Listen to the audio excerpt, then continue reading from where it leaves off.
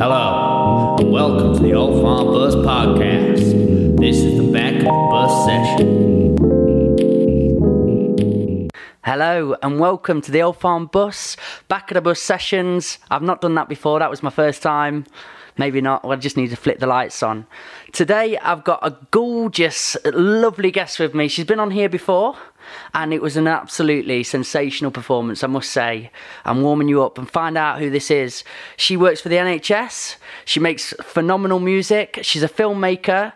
What else here? You want to travel? That's all I've got down now, that's it, we're out of combo. Today I've got Mollie Ralph with me.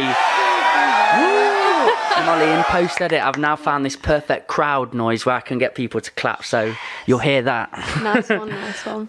Mollie, how the hell are you feeling? I'm alright. Are you all good? Yeah. It's I'm a pleasure to see you here. So when was it you performed on the busking session? It must have been about... Feels like a lifetime ago, to be honest. 6 or 7 months? Yeah. How did you find it? What was that like for you? Oh, it was lovely. I've never played such an intimate gig before. It was lovely. It was, because like, first of all, like when you're first sitting down and everyone's just like so close and it's just like a pin drop, you're like, hello. What do I say now? But it was like so natural with you, like that, to be able to perform to, I'm presuming you've been in front of thousands before, and to be in like 12 or like, I think there was about 20 people, but I was more nervous doing that. Really? As opposed to the big crowds I've played. You know, I supported the Gypsy Kings, you know, at the Royal Concert Hall. Whoa, girl! And that here was more nerve-wracking. I do honestly think like you're going to be one of them names where people just go, oh shit, it's Mollie, and like, you've got sound, you've got this specific sound, and every time I put you on, I'm like, oh, it's power. It really is. Thank you. How are you at taking compliments? You like it? Or you're like, oh, not me? I don't know. I just don't know how to say thank you. It's thank you. Thank you. I appreciate it. I love it. So thank you for being a part of that. How many are in your band? So, there is 10 of us. Yeah, it's quite big. 10? It's growing, yeah. Growing. It's growing. I don't know how big it's going to get. I might get a string section soon. Did you piece them all together, or how did that come about? Well, there's a joke amongst my band because I sack people sometimes. No way. I've had to in the past. What makes you sack someone? I'm a meanie. No, it's just, obviously... Meanie Bo Beanie. I do this because I want to make, you know, the best possible music and, you know, make it as good as the track as live. So obviously I'm going to want the best people playing with me. And I got Josh on board, who's my bassist, and he knew such a lovely guy as well. He's so amazing. And he knows Cam, who's a sax player. They're both vet students. So it's just, I don't know, it's just how people know, and they just link in. And... It just kept linking like that, and it's going on past 10 now. Yeah. Wow. So what's it look like when you're on a stage with 10 people? Are you like at the very front and they're all just like chilling, doing at the back? It's unfathomable so to me. It's so fun. And because I obviously started off acoustic and was on my own. And, you know, you just can't beat it being on the stage. You know, everyone there, you love them all, and it's just like, this is so much fun. You can't beat it. I know, don't get me wrong, I love the intimate acoustic gigs, but, you know, just... letting me be able to focus on my vocal and just dancing with them, like Josh, I love dancing with him and on the stage, and it's so much fun. What like is that dynamic with everyone like? Do you know them all really close, or are they sessions, or what? I know them through music. I mean, we've got to know each other really well. But they're all just so eager to, because they love music. So that's what's nice. I mean, I hope we can get on a tour one day, and I think it's coming, man. Cool. That'd be cool. And I'd love to have them all come with me. Wow, this is power. Again, like something I always say to my friends, I got into music really late, and it was just because I lost a friend through a knife crime incident. I was travelling at the time, and I got a phone call from my dad telling me about all the bad stuff happening, and I just found writing as a cathartic tool like a really beautiful thing to fall to. And again, before that, I was just hanging around with the lads from Ripley lads, football lads. And then suddenly, like, I come home, I start up a Rhythmical Mike YouTube channel, and everyone's like, "Seen Bloody Mikey doing poetry now?" Like, getting on that wave. Oh, I love that, yeah. I got into the music scene and met so many incredible, gifted people. But I do now have that little bit of envy where I'm like, oh, like jamming with a band, because I'm Rhythmical Mike, but ironically I've not got much rhythm. Like, I couldn't actually hold a beat or get on a stage and jam with the music. It's all been a cappella stage performance. Yeah, I know, but that just comes with practice, to be fair. Really? No, I wasn't. Do you think rhythm's in the soul, or can you practice it? I think you can practice it. Yeah. I mean, I wasn't the most rhythmical person. Okay. But, you know, it's just a skill you get. I mean, obviously there are people that are just, you know, born with it, they've just got it, you know, it's in their soul. But yeah, I definitely think it can be adapted. I might later on in life then, I think. When we release that single. Yeah, baby. The band, that's quite power. Yeah, I'll be coming and jamming with you. But it's just, there's something other with music. Like, whatever I've been a part of, sports team, in my boxing life, can you tell? Anything I've been a part of, I've loved it to its core. But then when you're in music, like, there's something being created there that's universal and unspoken, but everyone's in on it. Such a whole other world. So when I see like a band smashing it and like they're actually like in the moment gone, I get my envy there, because I'm like, I'd love to create that for people. Yeah, that's so powerful. Yeah. Do you feel? What does it feel like in that moment? Could you explain it? It is powerful. I mean, you know, just being able to look up and see people vibing off of what you're creating, it's amazing. It's just beautiful. Like, I always, like, as a crowd, in the crowd, as a member just watching, I love just looking around and like everyone's in. That's it. Like, you see like little people hugging, they're like, this band, and it's like, music is power. And I never realised that truly until I got with the band, and it's just what you can create is just amazing. And it's a bug. It's like you don't want to stop doing it. And you feel that too, surely. It's just... I mean, I've had a different view and walk with it. So mine was sort of coming out like... sound like coming out of the closet then, like, I came out, baby. I was a writer. But I started performing, and again, it felt incredible. And within like a few months, maybe 6 months from doing it, I got on stage with like Russell Brand, Rizzle Kicks, Mike Skinner, and I met these people that were always my heroes. And it's not name dropping, but it was just me literally being like, in awe. This is taken me to these places, and I loved it with such passion. But as it went on, I kept performing like my same lyrics and being on similar stages, and like what we're talking about before. When you get to a position where people aren't really listening to you, do you know, where you're having a debate and they're just waiting to say their point? Yeah. When I went to poetry nights and stages, you could tell when it's all poets in the crowd, they were just like, when is it my go? When's it my go? Yeah. And that got a little bit off-put for me. So I'd even got another one that killed me was when you go to a gig and everyone's just talking over the artist. It's like... that's literally the reason I got the buses, was because I wanted to create that NPR session, so far sound session, like vibe where it's all about the artist. That's it, Outside we can go and talk about anything we want, but the amount of times we've nearly had fisticuffs with somebody because talking over talking is just noise. It's like, that's it. And I think that's an issue I've faced at open mic nights recently in Nottingham. I mean, obviously before lockdown. Yeah. But you know, it is just everyone wants to play and they're focused on that. And that's fair enough, that's why you go, but it's also a respectful place. And I think that's an issue. There's so many open mics in Nottingham, it's so highly saturated. Yeah. I mean, when I first started out, it was Phil Fizz, and it was amazing. I loved it, but I've not really, apart from, Jam Cafe. Yeah. It's amazing in there. It's a power vibe, I love it there. But that's the only real open mic in Notts left that I really appreciate, and that's up on that level, I think. So you feel like the music scene is getting a little saturated in areas? Just in terms of open mic, really. I mean, I do really love Nottingham. I think when you compare it with other... It's such a support. Everyone's network. togetherness, like it's amazing. Attitude towards it. It's really amazing. You meet so many people. Like, heck, we came here and then you just meet so many musicians. And, you know, that's led on to other things. It's incredible. And I don't think there's another city in the UK like it. No, I mean, everyone. What I talk a lot about at the minute, everyone's like trying to make it. And sometimes we forget that we're making it because we're creating it. And like the passion's the passion. And we forget why we picked up the pen in the first place. Is just because it was an enjoyable sound. It was an enjoyable process. And they're looking at the end goal.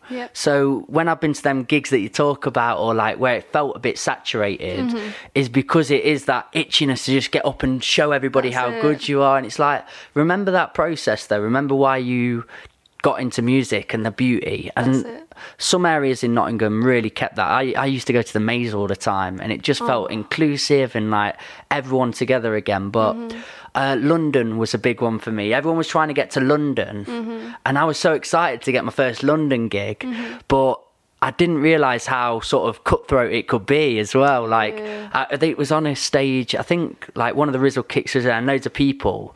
But I tried to perform this, like, really, like, long, like, story poem that I was proud of. It was probably, like, 8 minutes of, like, deep story. And you had, like, 2.5 minutes. So after, like, 2 and a bit minutes, they're like, all that, and I was like, man,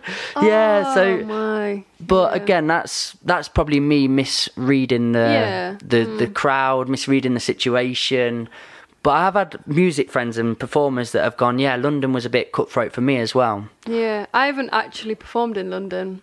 Wow. Yet, hopefully. Oh, you will. Hopefully I will. You will be soon, won't you? Announced it here. But I think what's important is seeing these other musicians not as your competitor. That's what, you know, you could both make it whatever. It's just actually appreciating each other and supporting each other, because you not supporting them isn't going to progress your career any further, you know. And I think there is a bit of this like throw 'em under the bus attitude sometimes, which I get it, because we all want to get there, and you know, it's our passion. We'd love to do it as a career or whatever, but it's just, you just gotta be logical about it. And you know, do you have like flows of different like waves of really wanting it and then coming back round and being like, oh no, I'm gonna relax, and then really wanting it? Does it go like that? I'm just as guilty of it, you know. I get, like we were saying earlier, I get envious. I see something someone's creating, I'm thinking, oh my god, I want to do that. And for me, it just inspires me further. And you know, I'll still support them, because what they're doing is amazing and it's progressing me further. And I think that's forgotten about a lot. It's a good attitude and envy is a great part of life. Like you say, it makes you want to excel, makes you want to do better for yourself. Definitely. And if you channel it right, it becomes a beautiful tool. But if you turn it to jealousy and repress it, it starts to become like really toxic. Then you're just going to be bitter. It comes out in people. I see them like nagging each other online. I really am a silent observer. I look back, I'm like, are you lot mad? That's it. And it's unnecessary, really, because it's only going to hurt you.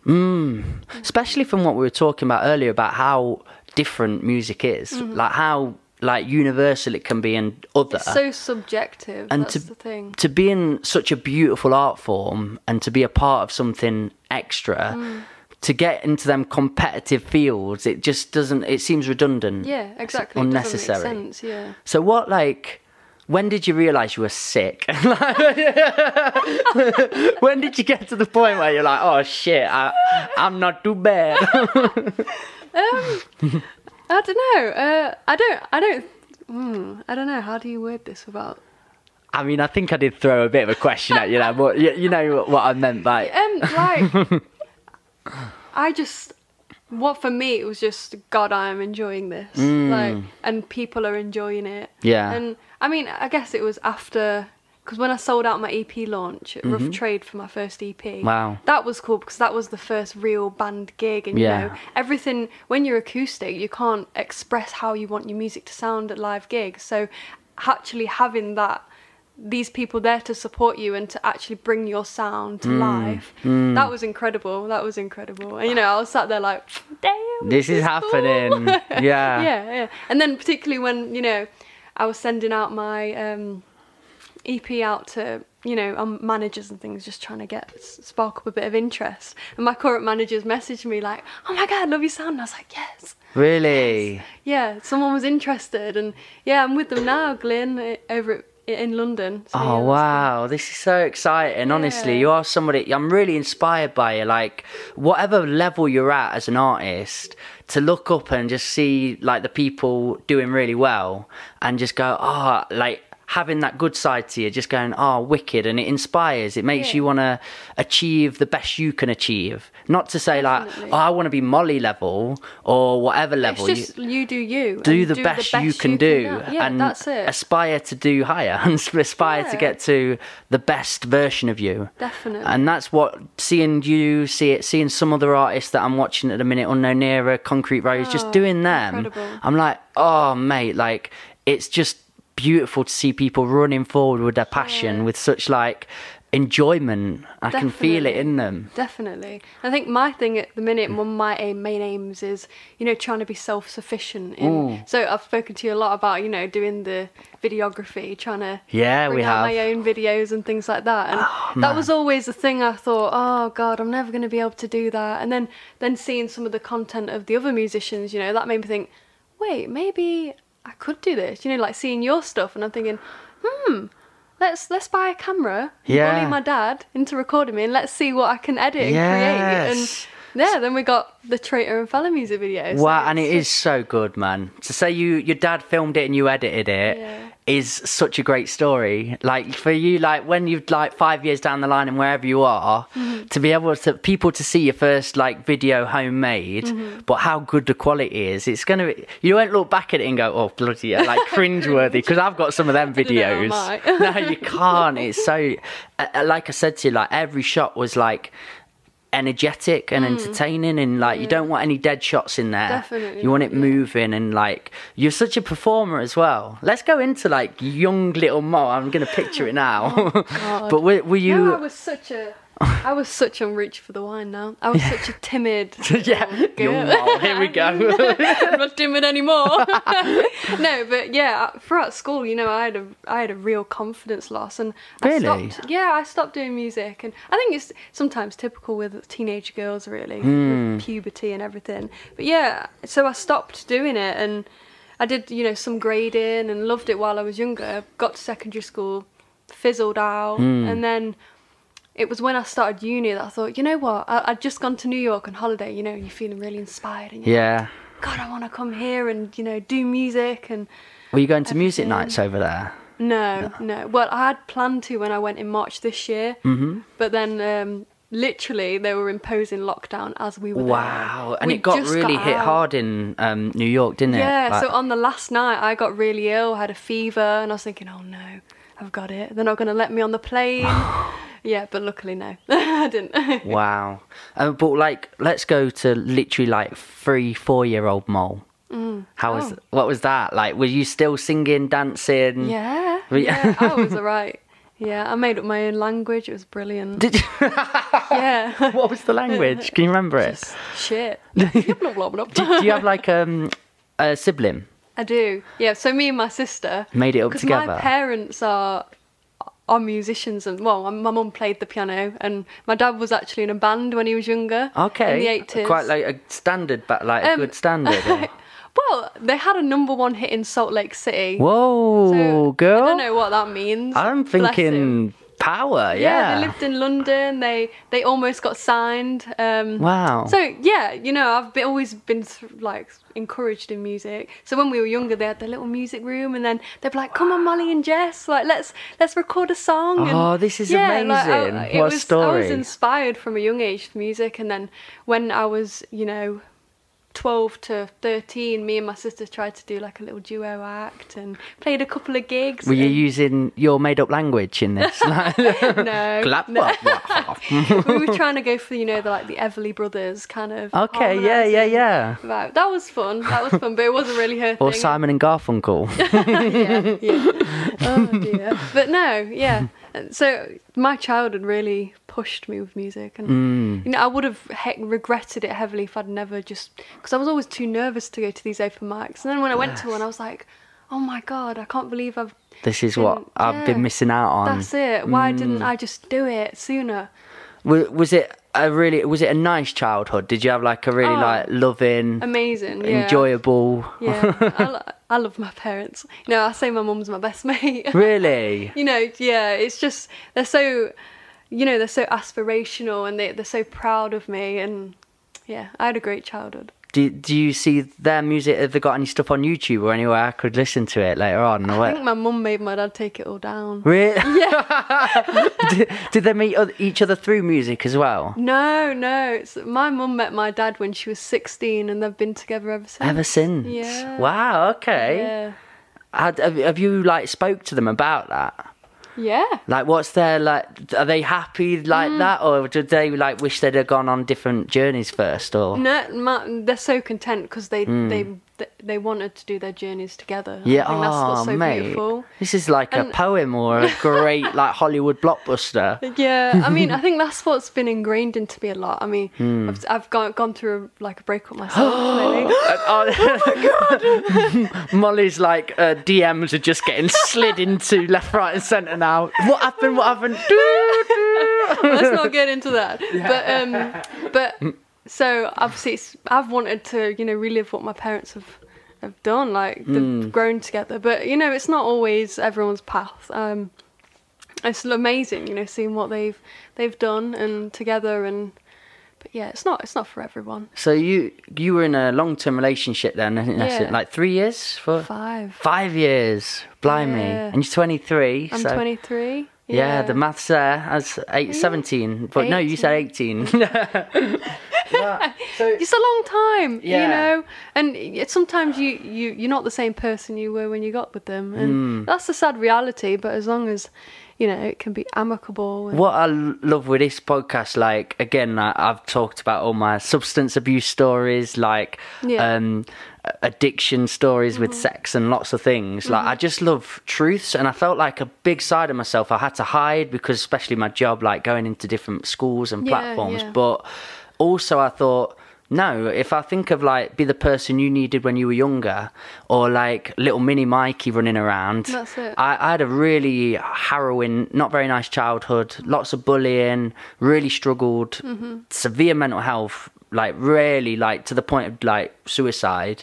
And I think of little mini Mikey now, and I'm if he was listening to a podcast, I want him to hear all the ins and outs and truths and lefts and rights. So, because that's what life's full of. Of course it is, yeah. So, with your relationship split, we don't need to dive into it, but have you been presented with a lot of truths? Is there a lot of good stuff come out of this? Definitely. Yeah, definitely. It's definitely opened my eyes up, and just not being naive, and accepting that people change, and there's so many lessons to learn in life, and you've just got to find them out and explore them. Did you plateau a bit in life? Did you get to a stage where you're this is just, I've got to a really good stage with music, I've got to a really good stage in life, but I'm also plateaued a little bit? Yeah. Did you become definitely. that? And, then the mental health strikes, and you do get in a bit of a, particularly in lockdown. I've been lucky because I have been able to work, I'm a nurse, but yeah, I have struggled. I'm not gonna lie, and maybe that was a big factor in my breakup. But it did bring a lot of home truths, and I'm glad in a sense that lockdown happened, because I don't want to go too much into this. Yeah, that's fine. Yeah, because you'll watch it and then I'll think, no, that's fine. That's fine. I really appreciated recently when you spoke and you said, I've really struggled in life with my mental health. And for me, looking at you and like seeing your platform, like really like idolizing what your music's about and what you're about, when you were so open and honest about mental health, I was just like, oh wow, respect to that. Because you always, like, through social media, you look at people in a certain light, and it's a very like, that's all you see. So and everyone wants the best, you know, to be portrayed in the best light. You're creating a little like mini you, but it's not real, and that's the thing that a lot of people, you know, particularly with females with social media, it can be so toxic. And that's kind of what I was talking to you about before. I've fallen victim to this, you know. That girl sat there, oh my god, she sat there and she hasn't got any rolls on her tummy, and she looks amazing, and I think, oh my god, why don't I look like that? And it's just like, yeah, but it's not real a lot of the time, and you haven't got to compare yourself to these people. You do so important what you're saying, and that's like, at the minute, like, I couldn't have imagined you with mental health, and that's like a bit of naivety on my part because you're a human. But again, like, just seeing this certain view, that's it. You only get a snapshot of someone's life on social media. Yeah. So like, when it come out, I like, brilliant. I love that side of you, the openness side. But what you're talking about there with like females in particular, and it's an alien side to me, obviously, being a male and looking at the social side. There's still pressure, and I can be a part of the discussion, because I'm having a baby girl soon. Woo, go girl. And when Ella eventually comes to be, oh my god, so Ella. Ella. But like, I really want to help educate her in the right way. I want to like lead her down the right paths, and with what the world's like at the minute and social media platforms, it's really hard for me to look at some things where I'm like, but how's that going to fuel my daughter, and how's she going to actually like deal with this and be a part of this? So I need to learn that side of things, right? Like talking to powerful women like you and a few others that I've had on, it really helps me have a standpoint and help her. No, that's amazing. And how do you break away from that, like comparing yourself then? How do you...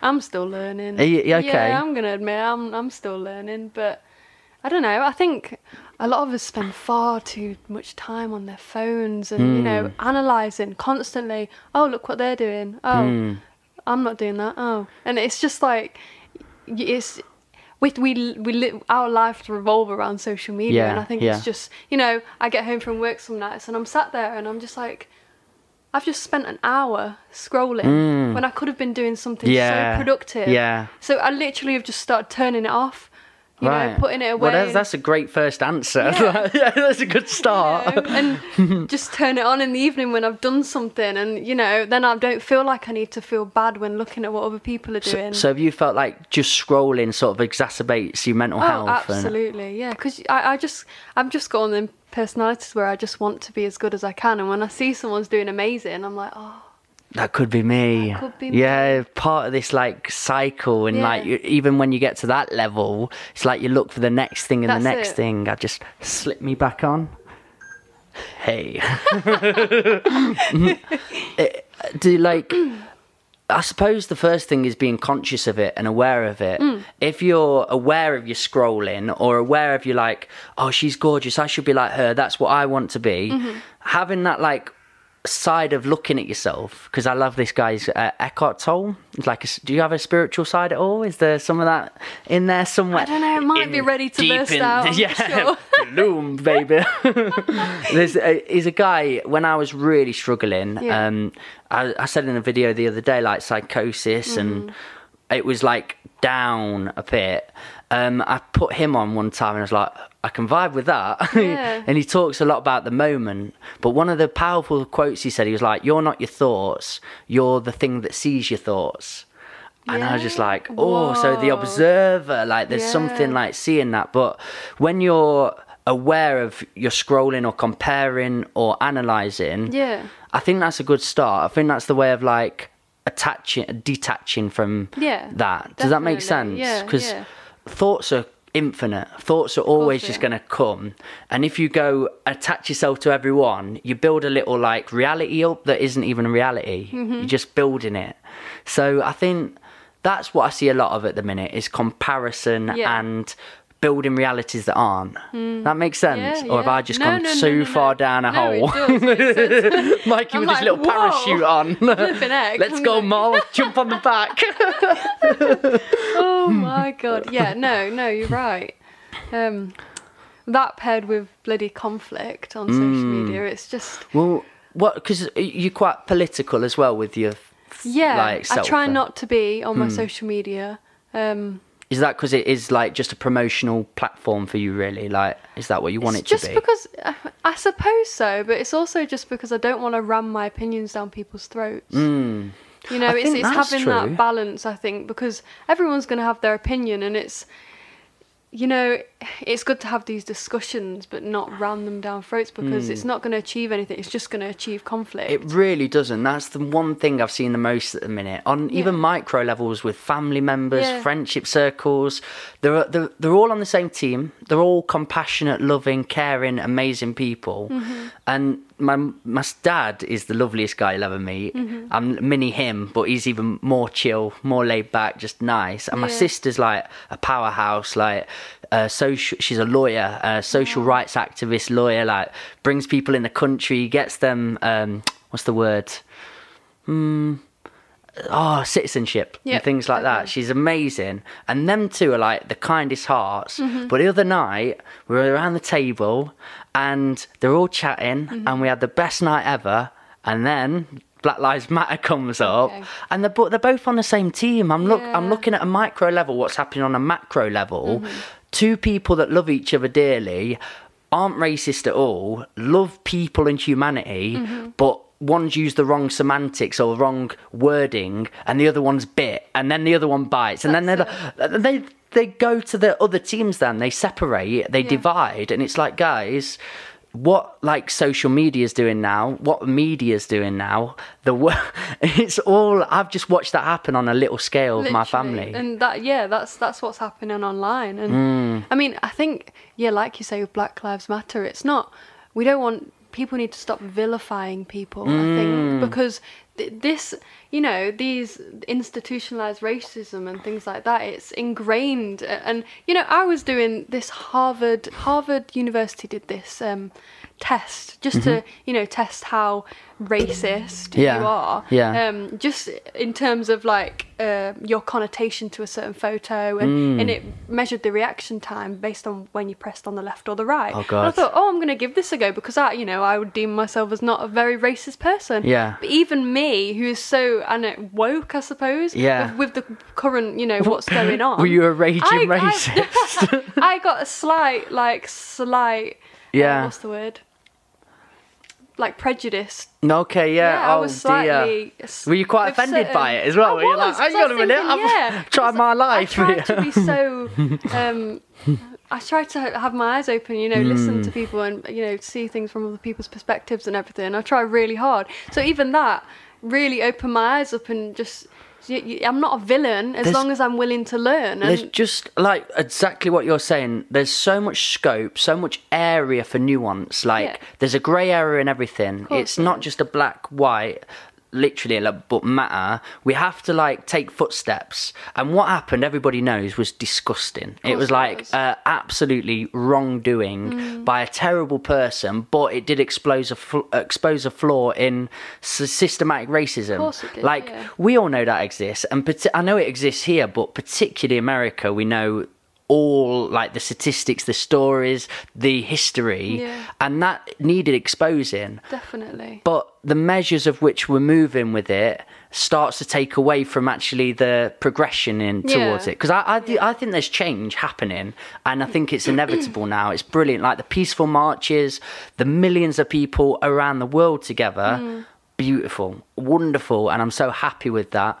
But it's like everyone's gun, say like for a metaphor, but everyone is pointed at the government now, or the higher power, or like saying change the rules, it's wrong, and that's where they should be. But it's as soon as the guns start slipping, as soon as someone said something wrong that's like over there, and it's like, no, put it back in that place, because that's where change is going to come from. If it's in the same direction. It's hard.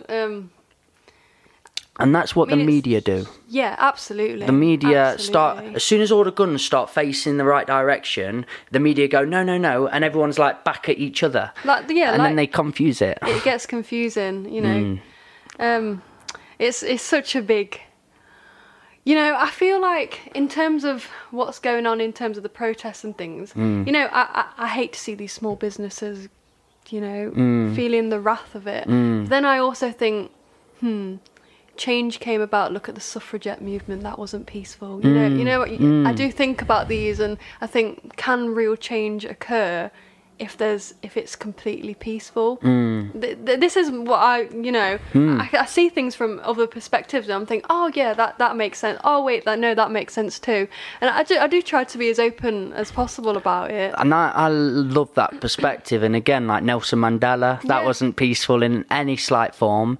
Then Martin Luther King, like, only advocate, like, all his mates wanted to fight and go crazy. He said, no, this is absolutely not that. And both worked, both like got change, and both achieved. And by the end, like, my dad watched this documentary the other day and explained it to me, but Martin Luther King, in the end, the black lives, when they achieved where they needed to go, now he said, like, who else is of oppression? Right, we need to get the Mexicans in, bring that. And then he was starting to introduce, right, no, the whites, the poor white people, we need them in. Oh, the poor, and whoever was suffering, he was just introducing them all. And that ethos, that belief, is what I want to channel mainly. I lived in South Africa for a year. Wow. And this is, again, very different living, very different space, but obviously we all know the apartheid and what happened. Now, when I was living there, the divide was so strong. Was it? And it was the other way. And I was living there about 4 or 5 years ago, so don't quote me on it now. I don't know what happens. But when I went to Joburg and Cape Town and or slum areas, there was literally signs everywhere saying no whites and blacks only. And there was a huge problem with employment, because they would only employ black people now. So they were just spinning it on its head, which is fair, because you want to sort of balance it out. But then they were having power shortages. They were having, like, a massive problem happening. Lots of crime, lots of, like, fighting in races still. And when it was flipping that way, going too far, it just went blop. And for me, that was when I was having conversations, because I love conversations, so everyone I spoke to was explaining it to me, black lives and white lives, and they were like, yeah, it's gone too far again. Like, they wanted to balance it out, but now what they've done is turned it damaging, because it's still based on hate. Still a divide, it's still based on... what's the word? It's so, because I've been so passionate on it recently, because I've been so confused. And this is coming from a white male privileged person. I do know that. But I want to be part of the discussion, because we've all got to be. Yeah, of course we are. If we're a part of community. Absolutely. If we're a part of change, everybody's got to be on board. I think one thing, particularly because I'm trying to take the approach of just have these discussions, you know, with family members that might have been brought up in a light that, you know, they didn't realise was actually racist, and, like I said, not vilifying them, but I think the connotation sometimes with the Black Lives Matter movement is misconstrued. Sometimes I've heard a lot of discussions, and I've seen a lot of discussions on social media, where they think, a lot of white people feel that it means that they don't matter. And that's not what it... That we all know that all lives matter, but at the minute we need to sort out this problem. That's an issue. That's an issue. And, you know, if you change your mind, I'm not going to be like, ha, told you. No, we all need to learn. We all need to grow, because, you know, we don't want to be here in 100 years where this is... Why are we still talking about racism? It's a pigment in the skin, do you know what I mean? It's so ridiculous, and I can't even, you know, I'm passionate about this. I'm angry, and I'm a white person, and I can never truly understand. And I'm this angry, so how they feel, it's unfathomable. And never will be. Like, we can never get that perspective. It's like, if you never tasted honey, and I try and explain to you the taste of honey, I'm just going to sound like a daft idiot again, like always. But like, it's just true. Like sticky, gooey. I try to be as, you know, look at things as empathetic as possible, but, you know, I can't actually truly understand what you must go through. And particularly in the UK, it does exist here. I've seen a lot of that. The UK isn't innocent. And I do feel as well, it's systems that need changing a lot of the time, because when you're looking at the statistics, like where a lot of it always gets brought to drugs, and like more people are arrested for drug crime in this area and I'm genuinely advocate like the legalization of drugs. I don't think there should be criminalized. A black market in it. I don't think there should be like a dangerous like underground drug cartel going on. Yeah. It needs to be like what's happened in Portugal, where they legalized it all, decriminalized, it become legal, and they put all the money that they're getting for government and taxation on drugs into education, into the health system. And that's what we need. And it's so successful. It's been shown to be so successful. And what drug like addiction is a disease. It's an illness. People don't want to be addicted to drugs. Like the people, again, this is a great science experiment. But put my wine down for this one. And now, Molly, listening to Rhythmical for a minute. But there was this guy, and it's hilarious because his name's Professor David Nutt, but he's the chief health advisor for drugs and does all like the social experiments and things. So they use rats because the ways like rats' brains work are very similar to in which of a human, and the way serotonin and dopamine's like released is very similar.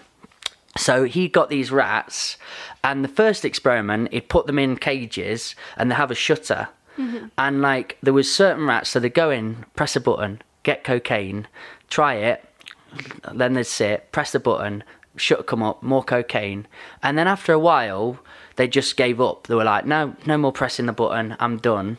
Yeah. That was like 93% of the rats. Okay. Now there was other rats introduced, and they pressed the button, got the cocaine, and then just kept pressing, like scratching, got more cocaine, and they did it till death. Wow. And they just kept going. And then they measured the way the brain activity was working and the dopamine, serotonin, and it was the exact way that an addicted person, that the same like frequencies, the same like responses would happen. So that proved like sort of addiction was a disease and would act to like death. But then the second experiment, and I won't bore you with my experiments, but this was really fascinating. Yeah, I like it. What they did was put certain rats in this cage with nothing in, literally nothing other than two like water, we call them suckers, but you know the things like the little water, and they've got little suckers coming out. And one had cocaine laced and one was just water. Okay. And 90% of the rats in this cage with nothing going on all got addicted to cocaine water, because the situation, the surroundings were worth getting addicted to. Now they put escapism, isn't it? And they built this cage of rat utopia where they could have as much sex as they wanted, playtime, just going out doing their thing. Like all these rats lived in literally rat heaven, and only 4% or 5% bothered to go to the cocaine water. So it talked about like situational, like environment, what your environment was like. And if we built better environments, if we built better places to worth living for, we'd have less drug crime anyway. Yeah, that's so right. So that to me isn't a black white matter. That's literally a government issue, a systematic issue that needs addressing, rather than arresting anybody for drug crime, because it's disease. Yeah, absolutely. No, I'm sorry. No, you like, just like smash the glass. Just like, Molly, let's go. No, that's crazy. That's eye-opening. I just want us to do better. Do you know, like the stupid? I hate Trump. I don't like Boris, but I think he's a clumsy, daft. Like, doesn't know what he's on about. I mean, as a nurse. Yeah. You know, I'm very strongly against Boris. My way of seeing countries is just different. Like, I think we're based on a clumsy, like, maybe I'm blind to this, because actually when you look at the cogs and mechanisms going behind. Yeah. But like America is overtly based on hate. Literally, yeah. There's a man there who's horrible, racist, and he doesn't evil, care about his and will show it off. Yeah. And that to me is why we're seeing the problems we're seeing in America. Is because it can be in your face now. It doesn't matter. Like, you don't need to hide it anymore. You don't need to hide your racism, hide your like nasty side, because if he can do it and he's the face of the country, we're based on that. Yeah, that's true. Whereas us guys sort of like more the clumsiness and that side of things. Yeah. I suppose you are right. You know, it's not actually aiming to be nasty, is it? England, it's just bad leaders, I feel. They just don't know what they're doing. We need a shift in the whole way we see things. The whole there is too many people in essence to govern by one government. Yeah. We need to break it down. I think we need to reform the voting system personally. Yeah. It doesn't work. And I mean, I think if you look at the difference between the last general election, you know, it was all, Labour lost like significantly, all of this, when there was only about I can't remember now, 2,000 votes in it. Yeah. And that was all because of the way the voting system works. Yeah. So that means it wasn't actually a landslide. And I mean, there are voices that need to be heard, like the Green Party in... what year was it? I voted Greens, and I was thinking, yes, come on, let's make change. And then I thought, after the election, I thought, oh my God, I've just wasted my vote, and it shouldn't be like that. Yeah. It shouldn't. But it is that, like, every 4 years we just have a popularity contest. Absolutely. And I think the media, again, literally the smear campaign against Jeremy Corbyn was ridiculous. Absolutely ridiculous, and it had such power in deciding that whole election. And what are we? We're on a tiny little island, really small little piece of rock with 66 million people on it. Yeah. You look at New Zealand that do it perfectly. No, she's amazing. She's incredible. But also, we're on a giant rock, like I think it's like 20 times the size of the UK, with 6 million people on it. So, like, it's tangible. That makes sense. Like, to govern that, it's achievable and attainable. But when you've got 66 million and you're trying to impose this set of rules on these people, it becomes too confusing. And like back in 500 years ago, when we had kings and queens, I kind of understood it, because when you're ruling over Mercia or this little bit of land, it makes sense. We've got these rules, we've got this structure, we work out like how these communities are all going to work together. But then when it just gets bigger and bigger and bigger, the only way of making that work successfully is like just localizing it a bit more. Absolutely. Making the rules in your... Particularly the people that lead this country actually don't know what it's like for the typical working class person, and I think that's a huge issue. Yeah, but putting a set of rules or brushing over like this is what fits for all these people, what fits for the top end Chelsea footballers or whoever isn't going to fit the Ripley townhouses and stuff. Yeah, and I think you've just got and the way the communities work. Absolutely, yeah. I think we've nailed it. I think we're doing all right. We're just sorting out the whole world, aren't we, really? And they say podcasting is just a bit of fun. I'm going to lie awake tonight. That Mikey fella, he's like, why has he not got a tin hat on? There's probably tin under there. Oh, God. You don't believe in the flat world, do you? No, I really don't. But like, again, I'm not a conspiracist. A conspiratorialist? Conspiracy theorist. Didn't sound right. But there's things that have come out as true now for definite, like the Epstein story, or there's so many stories that come out and you're like, and what happened was they're all in the conspiracy theory box, and then as soon as one's in there but actually gets found out, it gets plucked out, and then what does it become? Oh, real. So then you've got this box of like, oh, they're all daft idiots for talking about things, but it's okay to be curious. Of course it is. The one thing you've got to be is fluent and able to budge. I wrote a little lyric the other day, and I was proud of it, but it said like, opinions faulty because if you don't budge, you judge. Yeah. And I really believe in that. Like, if you aren't willing to be curious, aren't willing to search and think, then you're losing the battle there. But as soon as you like the flat earthers, when that can be disproved, and when there's so much information saying other, because they've built all their identity and self out of that belief, they won't budge on it. They're just like, no. Well, have you thought of this? I'm like, yeah, we've thought of that and we've discussed it, and it's stupid. And that's what people do with politics. Yeah, and again, it's conflict, isn't it? What the conflict it creates. It's just, all we need now is people being open with their hearts and open with their minds, and just allowing mistakes are fine. Let people be clumsy. Let people get rid of this "I told you so" attitude. Yeah, why does everyone want to be right so much? No, it's crazy. I'm not married to these beliefs. Like, if you came back at me and said, yeah, but Mikey, have you thought of this, this and this? I'd say thank you for educating and helping me grow. Research this now. Yeah. And, it's just all about sparking these conversations. Not feeling so down or argumentative when someone just approaches a topic that you don't particularly agree with.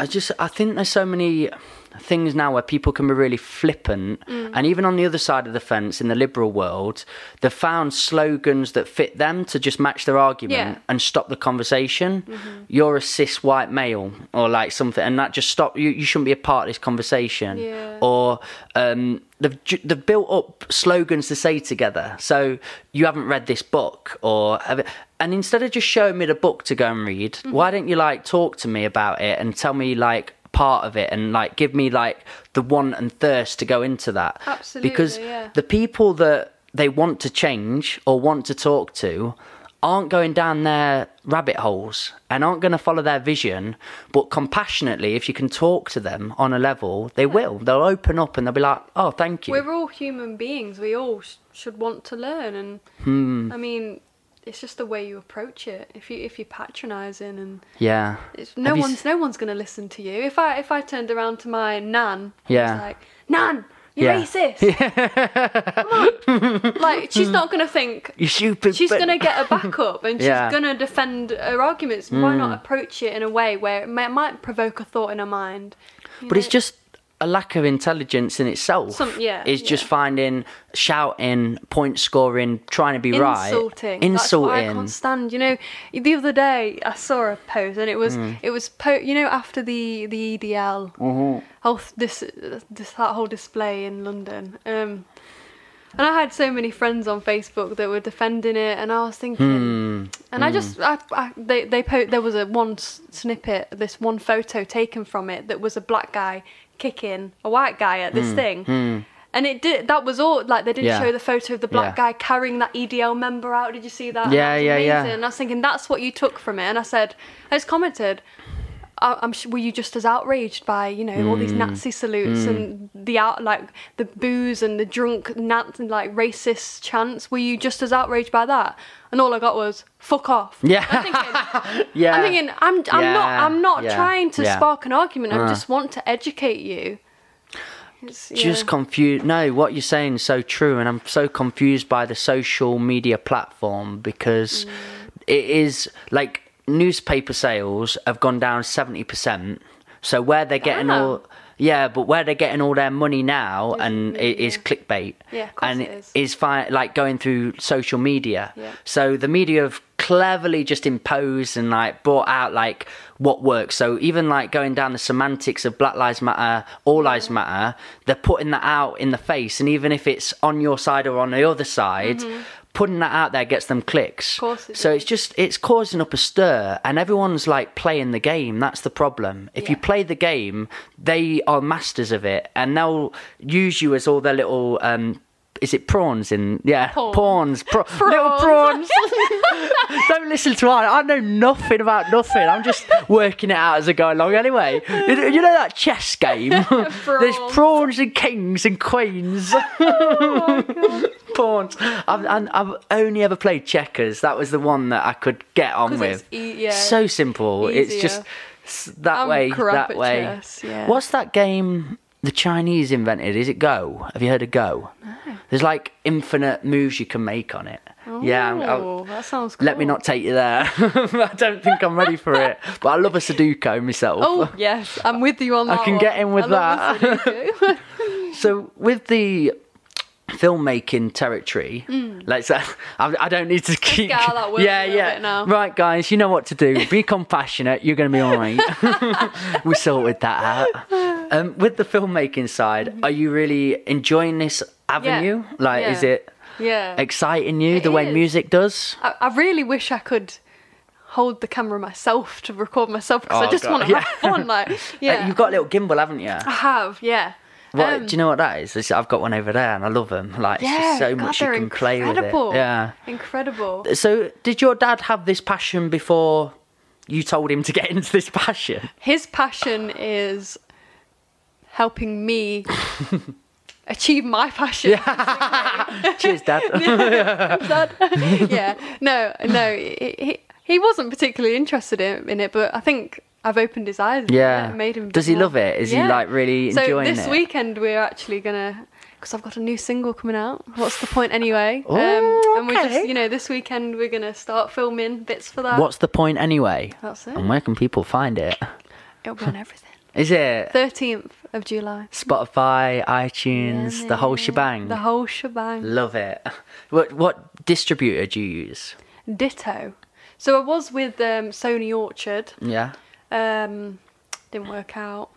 Various things with that. But so I just thought, let's just go independent again. Nice, okay. Try and... Do they help promote extra, or do they do things? So I did actually use a promo thing, this PR campaign that they use, which was really useful.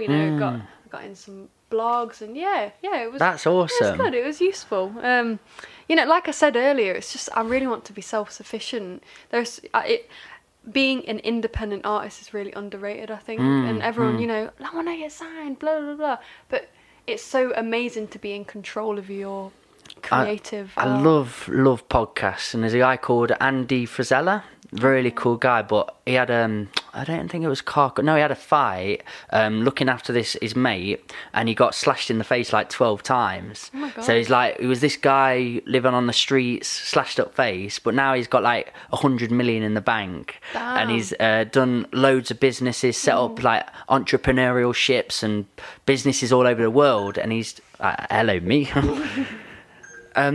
Yeah, just a really passionate guy. And he did this podcast a few years ago after he'd got all the success, just to talk to young business people and say there's so much scope. The reason I like him so much is because he's so honest. But he has people on with him.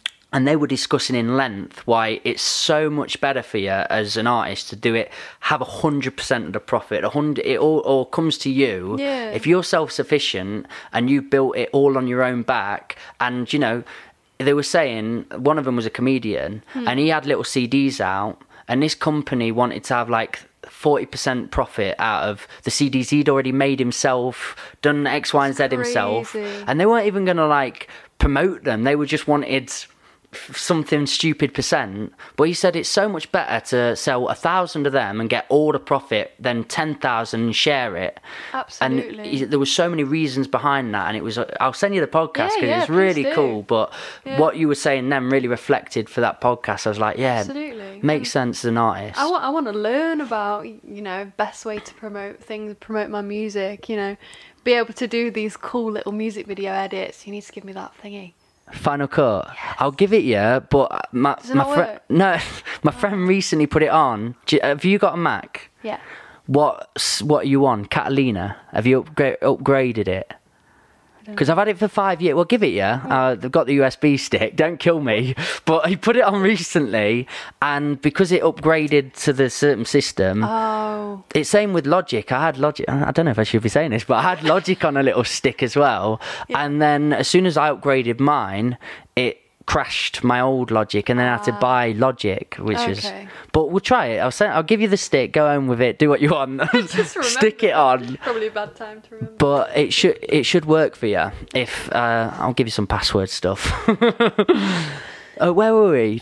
So I just want to be able to create these cool videos. At the minute I'm pretty basic. Tell me because on my journey of filmmaking, doing my own promotion, I've made all the mistakes in the world there is to make in anything, in filmmaking and that. Have you made many on your little road? Yeah. You were just looking at me then. So I got this 4K camera, and I was so excited, this Sony one. And I was like, yes! Went straight out to record the fella music video. Got home and was like, yes. Oh my Is God. it the Sony A7? A7 Yeah. II? X. Yeah, they're really good. Yeah, amazing quality. And I was like, yes, I got home to edit, and I planned to do it all night editing. And then all the effects and every setting was wrong. So What did you do? Do you know what you did in the end? Like, what?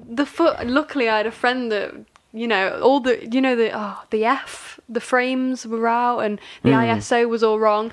And I had a friend, and I was like, please, I sat on FaceTime with him, and I was like, please, just tell me every setting. I mean, I could have just sat there and learned what these things actually were, but I was just like, tell me the digits, come on. How gutted out of 10 were you at the time? Oh, I cried. Yeah. Honestly, I was so proud. I was like, there are so many amazing shots in here. And then, so yeah. But not lost. I learned something, and I went out the next weekend and recorded it, and then now it's out. You gotta go through them mistakes. You gotta feel that pain. Yeah, definitely. But then you'll never do it again. And and it's great to not fall that hurdle, because the amount of times I've like, Chrissy, I'm not a filmmaker anymore. I'm out of this business after 4 days in. But like for me, I done and I don't think this is probably, if the lads are listening, the Concrete Rose videos, I've done a few of them, but one of them we did on this bus, and we did a whole day here. The only way I saved it, I put it all in slow-mo really, but I shot it in 4K, but on a really high setting as well, like a really good 4K version, and I put it on there, and I didn't realise that's not a strong enough Mac to hold the data, so when it came on, it was like all dropping frames and they're dead jolty, but when I slowed it all down, it looked like natural but slow-mo shots, so the whole video looked like that, but then I sent it to them, and they were like, why have you done that? So they came back the next day, and I got it in the right setting, but I remember like looking for about 5 hours, just like in my hand, like what have I done? Because it was such a good day. Do you know when you're filming, you're like, and it's the most gutting feeling ever, isn't it? It feels like a waste. I'll tell you one with local healers. We went to, in Nottingham, it's like the Contemporary, or like a really nice art exhibition. And I'd done the best film I've ever done, 100% the best film, because I looked online. Do you like YouTube tutorials and that? Yeah. So good. They're always like some like cool American fella. He's like, yo man, like you need to get on it. And I'm like, oh, I'm in. And this guy was teaching me how to do that. Do you know that shot in where you can have multiple people in the frame? Yes. So I would watch that, and I was like, I've got to do that in a film. And then Ty called me one day, and he's like, I need a film. I was like, watch that video. Right, okay, I've got a great idea. Yeah. And we went to the art exhibition, and Ty had seen this really cool exhibit on. So he rang up, got all the information, got all the details, got all the authority. We went, filmed it.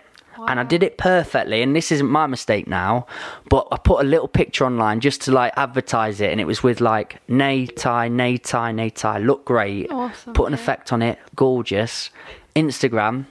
About an hour later, the creator, the person that actually designed the art, got in touch. I know, and she was like a massive long email about like how disgusted she is that we did it without her permission and all. I was like, we've been told by everybody that it's okay and cool to use. So then the film, which took me hours to edit, and then I put that picture on just to promote it. No, like, well, even if you promoted her, she wouldn't let us in any way. I give her so many options. I was like, well, could we just talk about you in a lovely way? Like, and the song was all about mental health. It was about depression, really beautiful, like great vibe. And she was just like, she's like, nope, don't, you're not using my art, not with other art. I was just like, come on. What a shame. Yeah. And I kept saying, I'll credit you, we'll send people to you, everything. But do you know, like what we're saying with the politics, when people are just cemented, they don't see any other vision. There's stubbornness. No possible other outcome other than don't ever use my art without my consent. Oh, that's such a shame. I think I saw that clip, that shot as well, and I was thinking, that looks amazing. I was so ready. It was good, because what you got to do, like the tripod shots, so you've got to get it on a tripod, but then you can be so creative. You've got to work out where everyone's got to be, but they can't cross each other in frames. Okay. So first shot, you'll have them sit on the left side, and then we do the song again, and then they've got to sit a little bit away and a little bit away, and then you use the mask tool and you cut them all into shot. It's so long-winded, but it works so well. Yeah. And they were performing in the same shot, like Ty and Nay were talking to each other in song in it. Damn. Yeah. That's what I really love with filmmaking, though. You get an idea, or you go to a certain amazing place, and you're just like, what could we do with this landscape? What could we do with this? Infinite possibilities. There really isn't it? is, it's yeah. Just so cool to, channel your creative side and just... Are you in that with music? Like, are you and filmmaking? Have you seen like moments where you're like, this is going to be a sick video? Like, I can be so like creative here. Yeah. It's such a good feeling. I mean, there have been times when I've thought that and I've been wrong. Yeah. But that's just how we learn, isn't it? But with the fella video, that was cool because I just saw it and I thought, this is it. So I wore my mum's dress. Yeah. Wedding Was dress. that her original wedding dress? And wow. that was where they got married as well. So yeah, it was cool. Oh, what a beautiful sentiment towards it. Were they like, when they watched it back, were they really proud? Were they like, wow? Yeah, they were. They couldn't believe it. They couldn't believe how good it turned out. And that's what I was talking about at the start of the podcast with you, though. You were so performative with it. Where's that come from? If you were a shy little mole back in the day, why are you so like animated and in? I don't know. I think it just develops, doesn't it? Yeah. I mean, you've got to watch. You just watch those videos of back of yourself, and you think, stop being cringy. Just express who you are, and it's just gaining that self-esteem. I think freely go for it. Yeah. Because I've spent too many years just not being who I am because I'm too timid about what someone's going to think of me, and it just gets you nowhere. Just be, just accept that people might not like you. That's fine. I mean, in fact, they're probably not going to, a lot of them. When you're being so like yourself, most people the jealousy comes out in that. It does. And it's accepting, having peace with that, I think. Somebody said to me, and it's a great piece of advice, but he said, if everybody likes you, you're doing something wrong. Yeah. And you're not being your true self then. No. You're just like trying to be a version that everybody else wants you to be. That's it. And again, that's probably one of the biggest truths you're ever going to come across is not everybody is to please, and not everybody is going to be on your wave. Of course not. But when you know that your vibe attracts your tribe sort of mentality. Definitely. And I just think if everyone liked everyone, I guess it'd be pretty boring. So yeah. We are, evolutionary speaking, we're part of tribes. We're supposed to be in tribes, and tribes never got on. No. Like, there was certain rules and regulations and like parts of the tribe, then the shaman fella, and there was lots of different like thoughts in tribe, and that's cool. But like the moment everyone's like, no, be the same, be like this, condition, is when it becomes very toxic. Absolutely. Back to politics. Go see, Mikey. That's and like, is this something you would do for other people? Like, would you like to film others? I would love to. Yeah? Yeah. Building their sort of like, because it'd make you a better artist for your own work as well. Yeah. I'd love that. I'd love to do that. I think I need to get a bit better. I need to practice more and things like that. But no. Anyone listening? You want me to record you? I'm listening. I will record you. I mean, I would love to. I think we should do our song that we've done together, but film it like as a collaboration. I think that'd be sick. Yeah, that'd be awesome. We'll find a play. I know what it's all about, but I had an idea, and then I was like, nah, I think there's something else in this. More metaphorize it. I think mine was quite obvious. So there should be a girl and a boy, and then they should just like go around with each other and be mates. Mikey, you're so out there, man. How did you come up with that? No, let's I just work it. I really enjoyed that creative process with you, like knowing you as a friendship level, seeing you perform, having admiration towards you, but then actually being able to work creatively with you. Yeah. It's a great element to get on with somebody, isn't it? Absolutely. Yeah, opens up other dimensions. I can't wait for you to bollock me for the first time. I didn't know. It'll come. Yeah. I got fired. You're sacked. Sack me from Rhythmical Mike. I shun you no more. So one area we've not got on, and I really am fascinated in this, you work for the NHS. You're a hero. You're an actual hero. I mean, come on. Let's not go that far. I clap for you. All of you amazing people. More money. Yeah. Fund. Give money, man. That's what's funny, isn't it? It's like, let's clap, woo! Yeah. And now they're imposing a pay freeze for nurses, woo!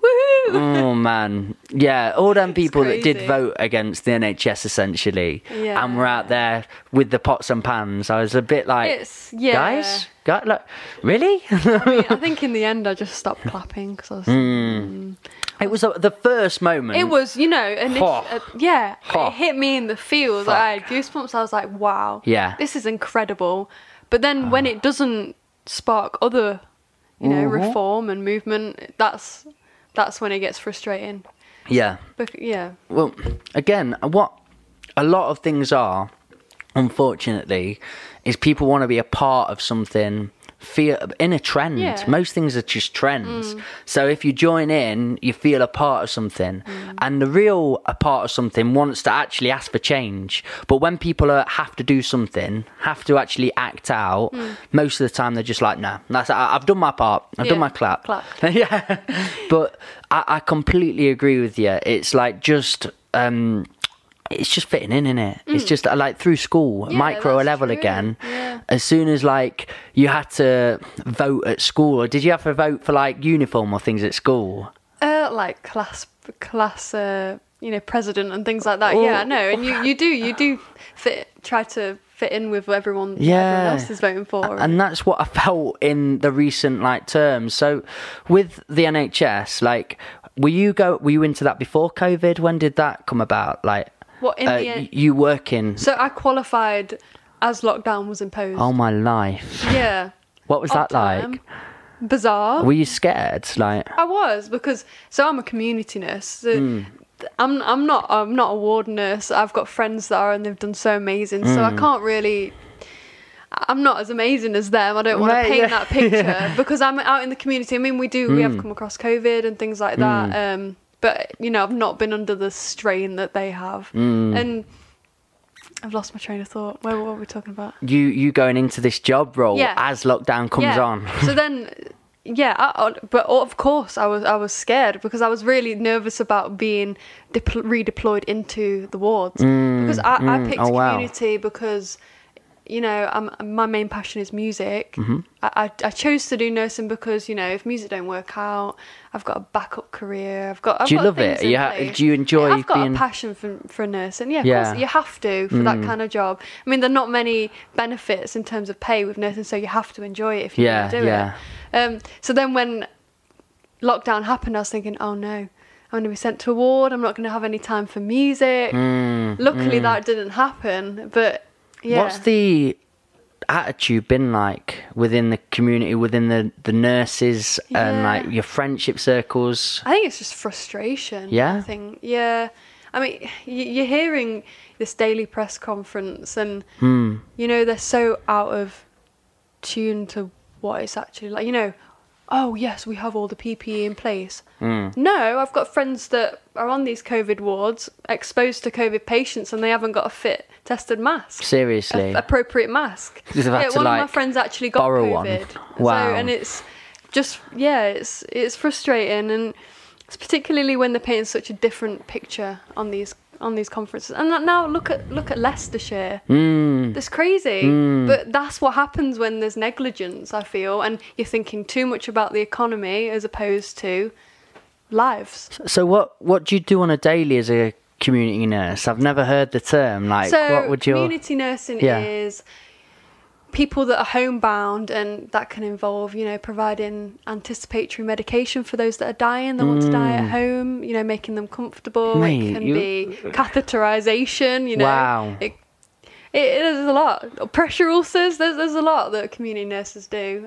Mate, you've got a strong stomach. Like, it's just these parts of my life, like, where I'm like, I couldn't do it. I just couldn't. Like, maybe if like shit hit the fan, I would have to like man up, or like just, I don't like that term, but like get in and just be like, here's your catheter, son. You can't be squeamish. I mean, it takes a certain person to do the job, I think. Wow. I don't get grossed out easy. Really? Yeah, no. Have you always had that? Why not? I love Saws as when I was younger, the Saw films. Oh mate, that's real. Like, no, but I don't mind it in film. Yeah. Maybe on YouTube, do you know when footballers like break their legs and it like snaps in two? Mate, I saw a bad like I'm into MMA, and I saw a kickboxing one the other day, and they kicked at the same time and his leg turned into jelly. Ooh. It literally just went blob, and I was like, oh, it's mad, isn't it? That I can't watch. But could you watch that? You could. I mean, I dress it. Wow. You see some things, but it's always a great feeling when you've healed it. What was the first moment you saw something where you were like, this is it now? So the only thing, so I've seen a lot, you know, throughout all my training. I've seen varicose veins ripped out of legs during surgery. This is mad. Yeah, I've seen a lot, and the only thing that's ever bothered me was tooth extraction. Tooth extract. What it. were they getting, like you know, pus when it's out, or just, you know, I can't really remember what the procedure was, but it had to go on a surgical level in hospital because and you know, they're drilling the tooth. Oh, the sound, the crunching. Absolutely, I've seen a lot. Take care of your teeth, kids. I mean, I've seen circumcisions a lot, but that was what got me. Circumcisions, like on young people, or like elderly. Yeah. Why do they need circumcision? Because it become too tight. Right. Yeah. I'm so happy I'm talking to a nurse, because like, do you know when they say in life, you got to push yourself a bit and like do things you don't want to do? This is my area where I'm like, just like hit me with it. Educate me. Yeah, there's a lot. Wow. Like, was that a young decision? Like, when you were younger, did you know nurse or music? Was that sort of like coexisting? So my mum's a nurse. Right, okay. So and they were both musicians. Like, she's you've got quite admiration for your family, haven't you? Like, yeah. Such a love there. They're my role models. Yeah. I wouldn't be who I was without them, so... I mean, I wouldn't be here without them, Say to be fair. To I love you, Dad. No, yeah. That's blessed. They make me just want to grow and want to achieve. Yeah. That has such an impact. So that's powerful, like seeing that, and like monkey see, monkey do attitude. Yeah, definitely. Are they really proud of that now? Do they look back and go, like, I love what she's about? I bet at every dinner party they don't shut up about you.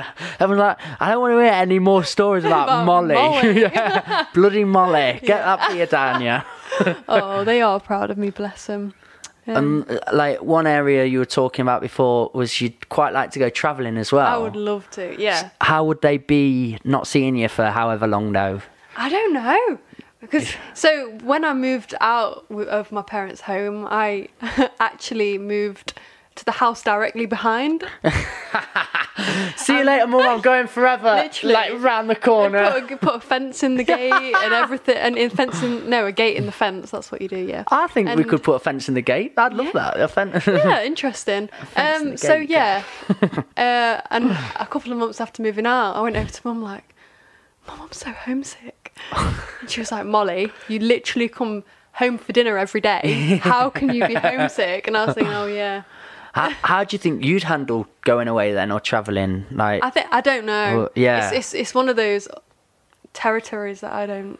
Do you feel like in your psyche then that'd be? Do you feel you'd need to challenge yourself in that way? I think so, because I am such a home bird, and you know, me and my mum, because I told you we're close, and we really rely on each other. So you know, I want to go out and explore, and I want to have true independence. That's the main reason I want to explore all the different cultures and everything. But I want to, you know, find me and you know, be independent, be self-sufficient, learn something on my own, do it myself. That's my mentality. Getting me excited now. I'm like, I want to do that. I'm gonna. You want to come? I'm going back now. That's amazing. Yeah, I think traveling, as cliche as the saying is, but it broadens the mind. Of course, it actually, it does. Whatever it is, I've had friends when I was working in South Africa.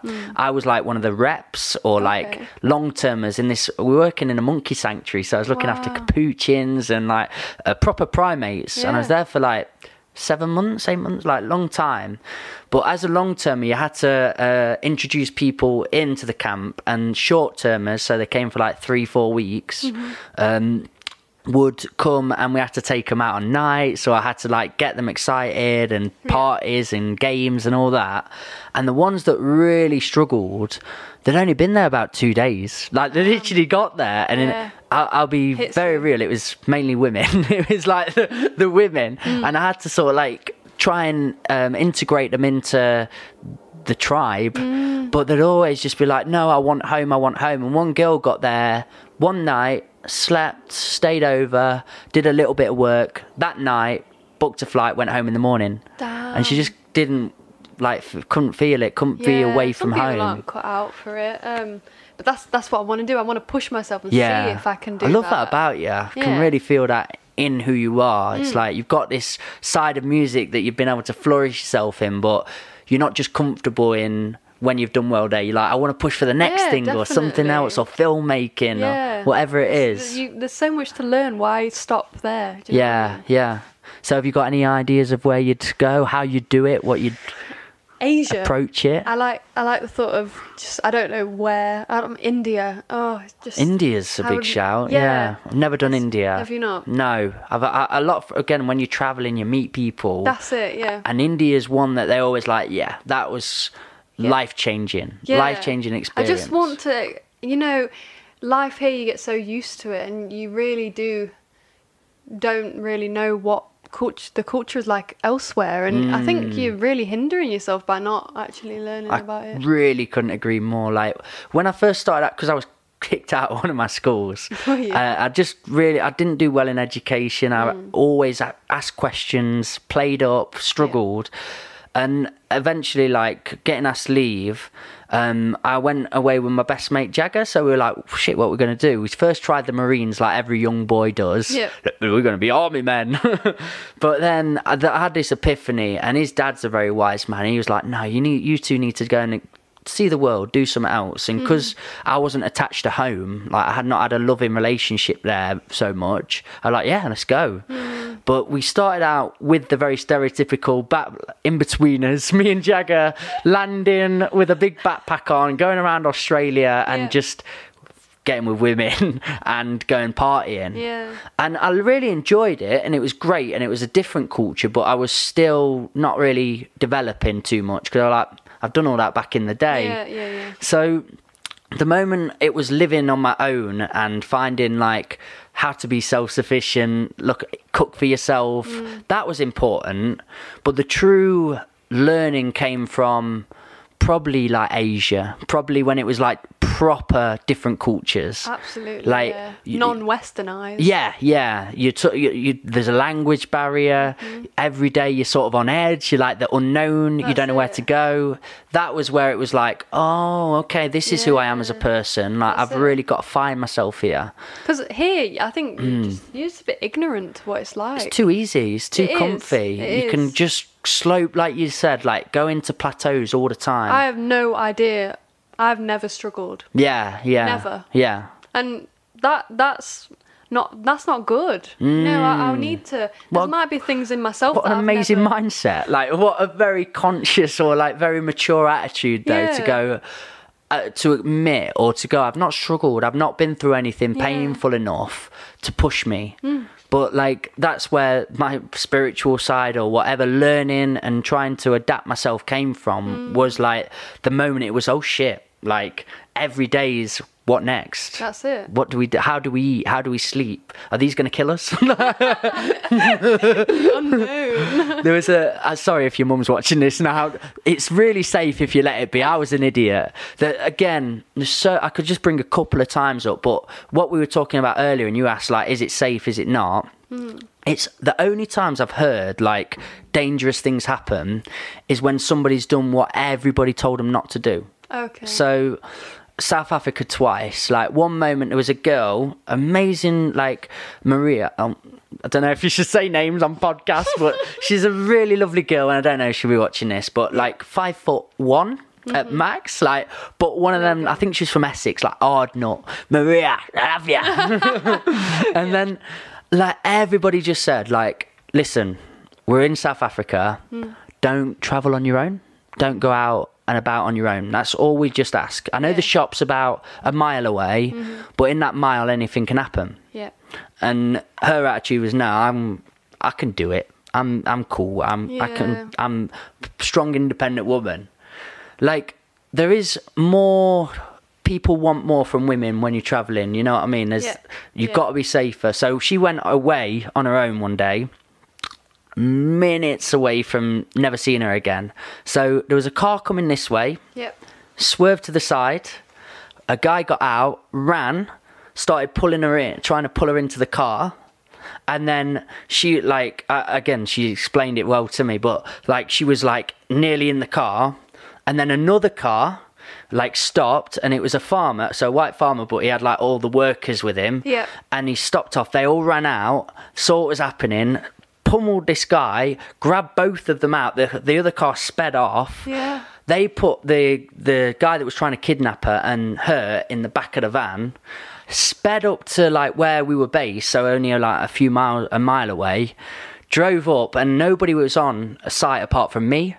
So I was, like, on my own, and I saw this car, I'll put this on, in the most scary moment, that this car sped up. I was cooking dinner on my own, and I saw, like, 4 blokes get out, and they had a gun, and I was just like, here we go, let's have your lads. I would have got absolutely blown over, but they all got out, and then I saw Maria, and then I, what's happening, looked in the back of the car, and they battered this guy, like, his nose was over himself, and they tied him up in all cable ties and that. And the South African, these guys were like, right, we are going to go and kill him now. And I was like, what? No way. What? And they go, yes, I got a good accent. I have goosebumps. And they go like, yes, here we have to police ourselves. There are no police, and if we take him to prison, he's going to go away. He'll get let out. And I was like, no, please don't kill him. And then everybody came and saw what was happening, and they all come running over. And then she was like crying her eyes out, obviously, and just panicked and like totally in this mess. And then we pleaded for them not to let him off. And they were like, all right. So I had like grabbed him out, this guy who stunk of poo and all that, but like I had to grab him out. We took him to prison. We took him to the police station. Yeah. Questioned the girls for like hours, and then just let him off. They just he paid a sum of money, and then just let him off. And like everyone was like, "Oh, that's cool now." Crazy. So there's some like victim. A dangerous system put in place. There's a policing system that's corrupt. I've seen a Louis Theroux episode. On South Africa. I think they self-police themselves. But like that was again a travelling situation where somebody just did what everyone said don't do, and it was going out on your own, doing them sort of things. Like the last one, the one for me, have you seen like the white tuk-tuks in South Africa? They're like big white just like vans, but you get like 20 people in, and you stack them in. And I went with my ex-partner on a day out in Joburg, and literally everybody, again, listen to what the reps say, listen to what people say, just say, don't go on your own to the middle of Joburg. That's all we ask. And we were like, no, we've been travelling for years together. We can do what we want. I don't want with years with her, but both of us had travelled, so we're like, I know what I'm doing. Yeah. Got on this bus, and I've been on the buses all like Pretoria, all these places, and they're all safe. Joburg's different. So we're on this bus, and I felt everybody looking at us, and they're all like black people, and they were like, what are these rich white people doing on this bus? And I was sort of sitting there, and then this guy came over and he went, you're not safe on this bus. You're 100% not safe on here. You shouldn't be here. And I was like with this really like good looking like blonde haired like girl, and she just started like panicking a bit. Oh my God. And then as we're driving and we've got about 30 minutes to go, I saw a dead body like on the road, and it hit rigor mortis stage. And I was just sat there like, we're not safe on this bus. Like, just like, we're not. And the guy who spoke to us said, you've got to come with me. Like, follow me. Your life's kind of in my hands at the minute. So it was getting to this sort of night time now, and it's dropping into like darkness. We get off the bus, and I promise you, hundreds of people just swarmed to the bus. They all just come round and were like asking for money, or like they were just like, who are these people, what's happening here? And the guy just said, follow me, and we ran down this like road, got to a taxi, but all these taxi companies wanted to take us. So we were like, oh, look, we'll just go with you. And then the guy whose taxi it was started having a fist fight with the other taxi over who got to take us. Oh, I got in the taxi, and then this guy was knocking, saying, money, like, now. And I was just sat there like, I've not got, and I really didn't have any. And the guy that looked after us, and I thought he was going to take us to like round the back and do us in. Yeah. He gave us like 50 rand. So like, give us some money, and just said, get him out of here.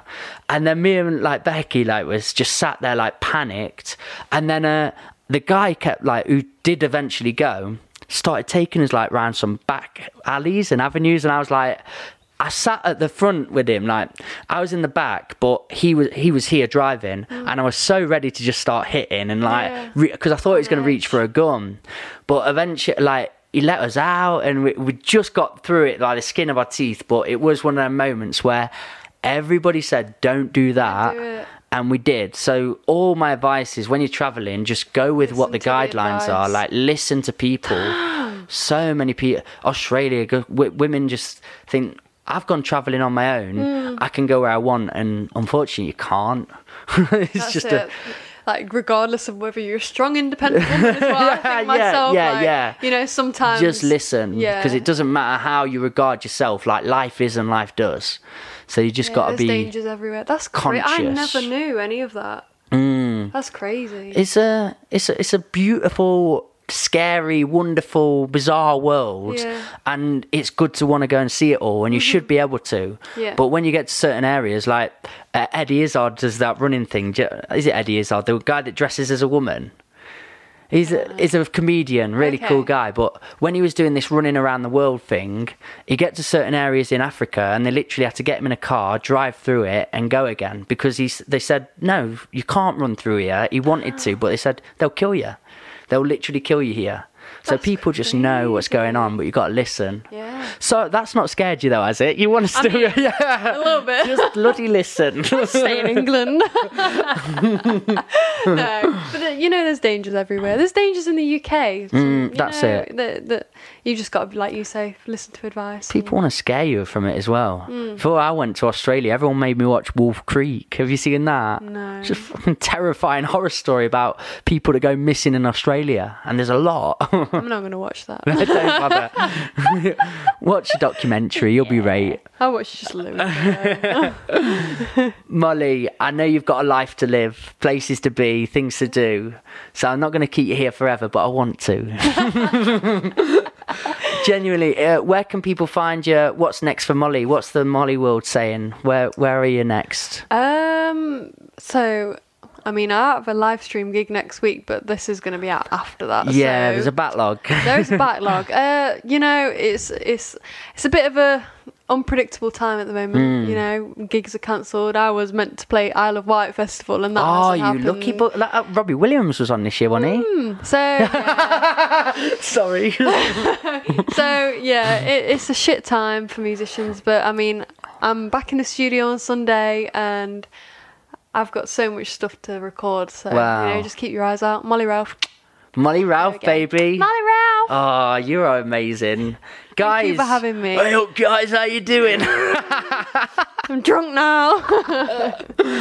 Thank you for being here. You've been a part of the Old Farm Bus, Back of the Bus sessions. Mollie Ralph's been here, and you know where to find it. I promise, when you go and look online, you find her stuff, you're going to be absolutely blown away. It's amazing. You're a special person. You're going to do well. I'll see you on the other side, baby. Thank you for being here. Peace out, guys. Bye. One love.